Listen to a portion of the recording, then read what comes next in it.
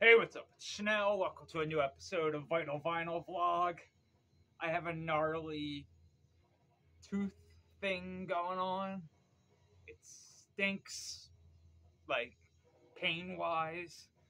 But thanks to Chris and NVNM Productions, respect New Jersey or prepare for eternal combat. Yep, we have the new Blasphematory on cassette, the Lower Catacombs. This is actually on its way here on 12 inches of wax as we speak. I just checked my uh, USPS this morning and saw that I had a package coming from Hopewell, New Jersey, and was like, I know what that is. Yes! So stoked because now I really was looking forward to Depths of the Obscurity. This is the demo tape.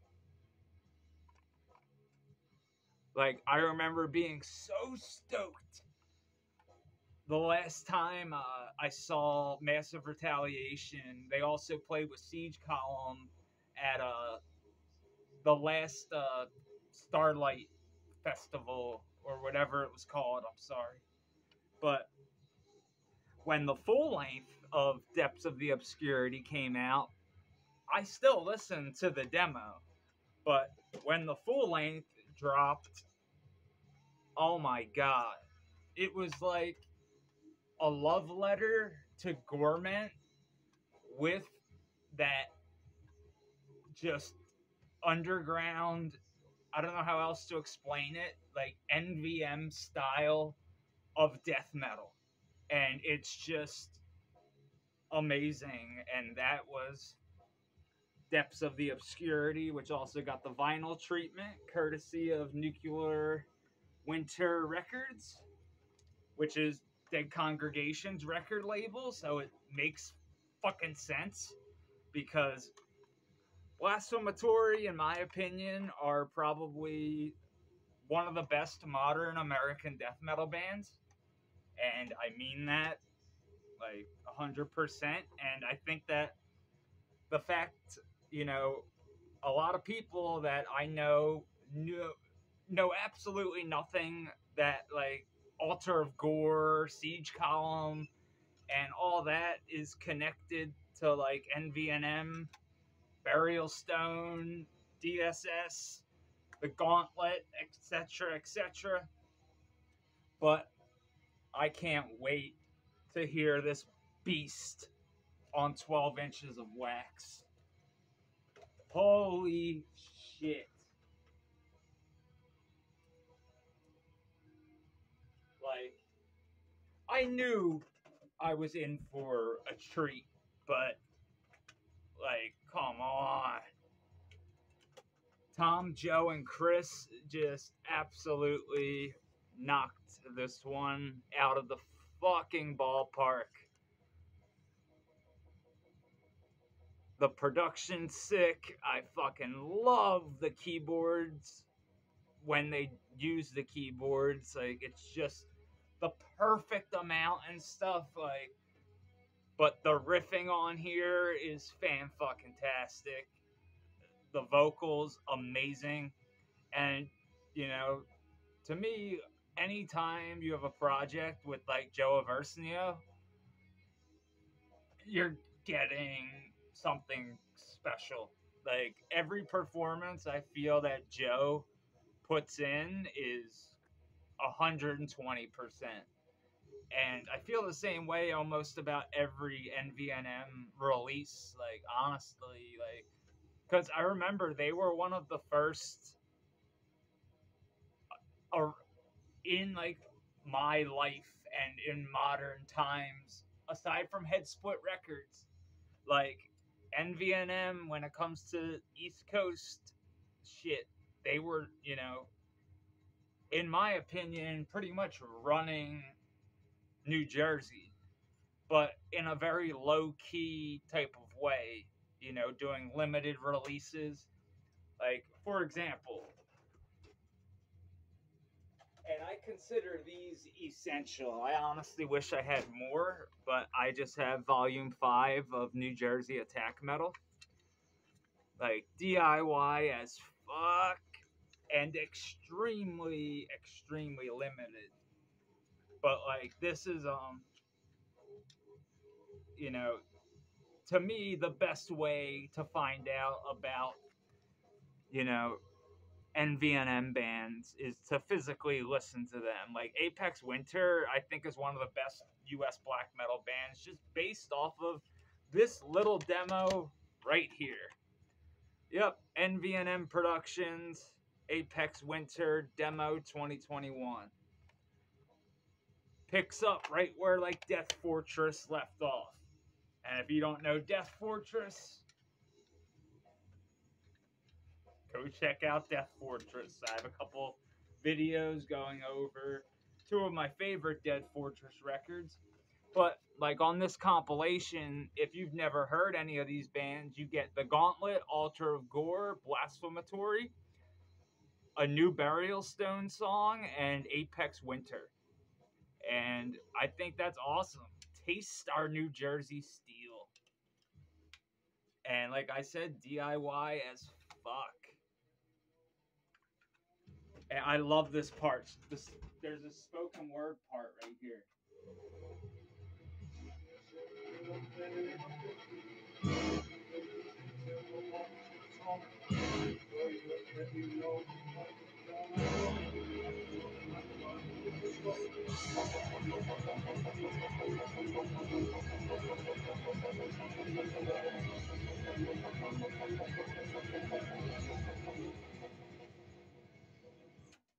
So good.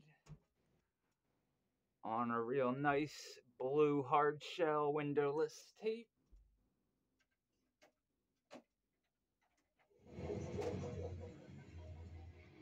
But to me, the Lower Catacombs is definitely blasphematory at their finest. And the Lower Catacombs, and again, if you know NVNM, then you know that this was recorded at the Dungeon with No End in New Brunswick, New Jersey. But mastered by the mighty Dan Lowndes at Renaissance Sound Studio. And it fucking shows. Like, somebody mentioned to me, like, hey, are you in, like, why are you so into production? And it's fucking important. That's why, like, you should be interested in production, especially if you're in a band.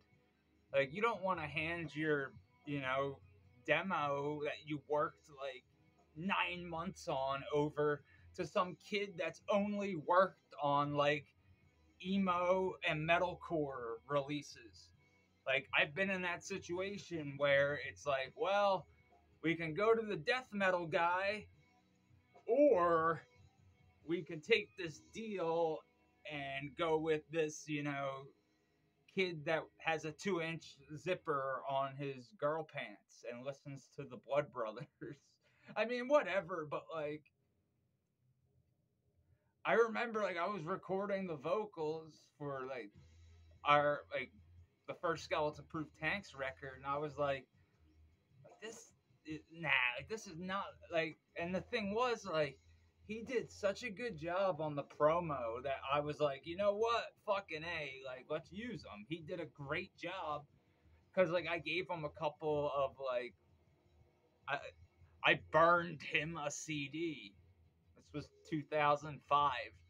So I burned him a CD with some of our influences on it, and I was like, look, like, this is what we want it to sound like. And he nailed the demo. I mean, he nailed the promo, but when it came time to record the full length, he had no fucking idea what he was doing.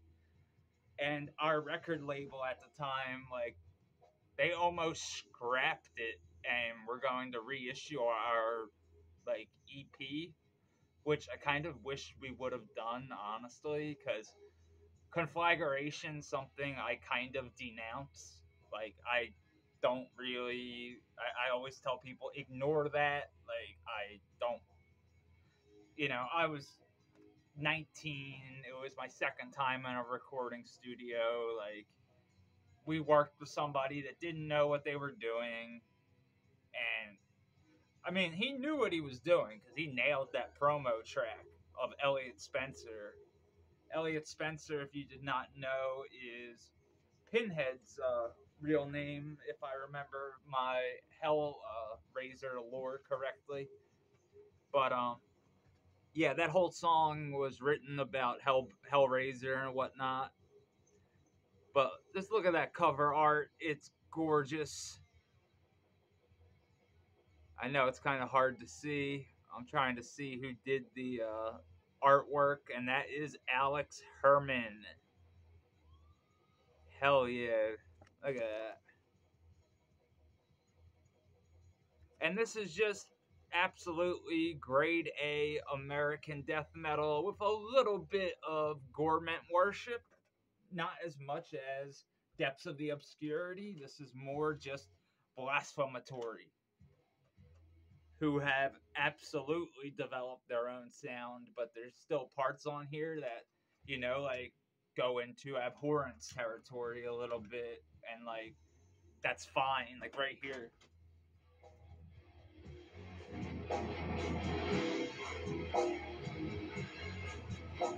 Like sounds like somebody got caught in a vortex a little bit in the best way possible.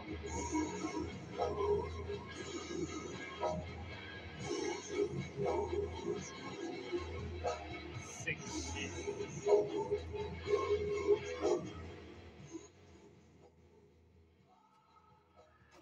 But definitely one of my favorite death metal bands, period. Blasphematory. And I can't recommend the Lower Catacombs enough. This is available on CD, vinyl, cassette. Cassette might be sold out, but hey, it's worth a shot. This is so fucking good. Like, legit top shelf death metal. Trend free. Trust me. This is as legit as it fucking gets.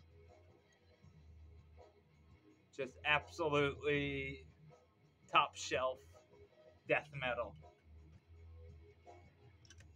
This is like the AK 47 of 2007.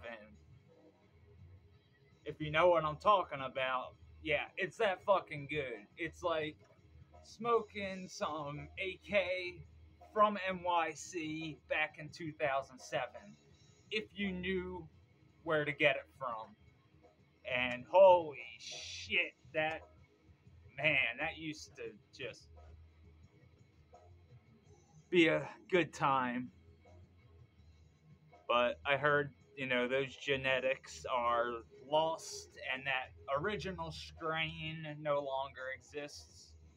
But yeah, if you're a fan of death metal, you can't go wrong with Blasphematory, especially the Lower Catacombs. But I also, I'm gonna suggest starting at the demo. And the demo is titled the same as the full length, so don't let that confuse you. And it kind of has a similar design, but this is hand drawn. I love that fucking I love their logo, period. I really would kill for some Blasphematory merch. I don't know if they've even ever made a t-shirt. That's what I mean. Like, they keep it fucking real. And what I mean by that is, like, it's pretty hard to get your hands on, like, some Alter Gore shirts and stuff. Like, and I think that's kind of fucking cool because it just keeps it, like, underground. And I know some of you are like, yeah, but, like, I wanted to get a copy and it's sold out. Like, that's just a bummer, but, like, it happens. It's because, there is a heavy demand for NVNM releases, especially from Blasphematory, Siege Column, and Altar of Gore. Like, I have this on vinyl as well, thanks to Nameless Grave Records and NVNM Productions. Hails to Joe for sending that bad boy over. Obscure and Obscene Gods, the debut full length. This is the promo tape, an advance copy of the album when they played their first show ever with Cerebral Rot and Fetid. And in my opinion, stole the fucking show. Then the full length came out. It took a little bit for the vinyl release, but luckily I had the NVNM version. And the demo. This is actually the second press reissue. I got a real sick number. Number 2 out of 25.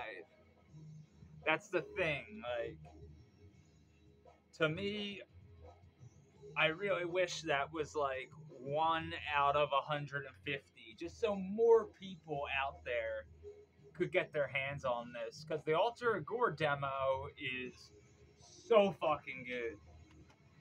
Like, the full length's awesome, but there's just something about that demo.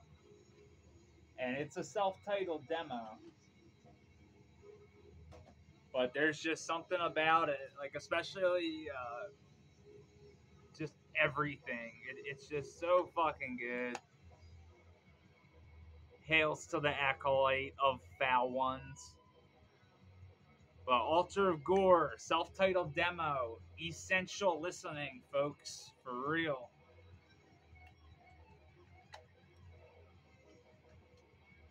And then there's like Burial Stone, Massive Retaliation, like, yeah.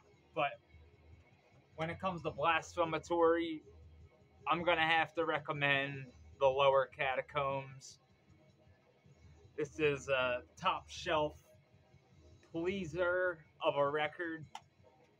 And so is Depths of the Obscurity. And so is the demo version of Depths of the Obscurity. Because Blasphematory fucking rule. So if you can get your hands on these releases, do it. Like, trust me.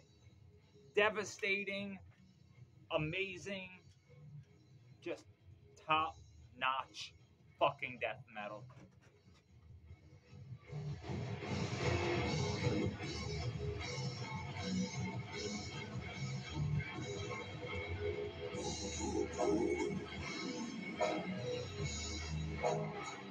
Thank you to Chris and NVNM. Listen to Blasphematory, the Lower Catacombs.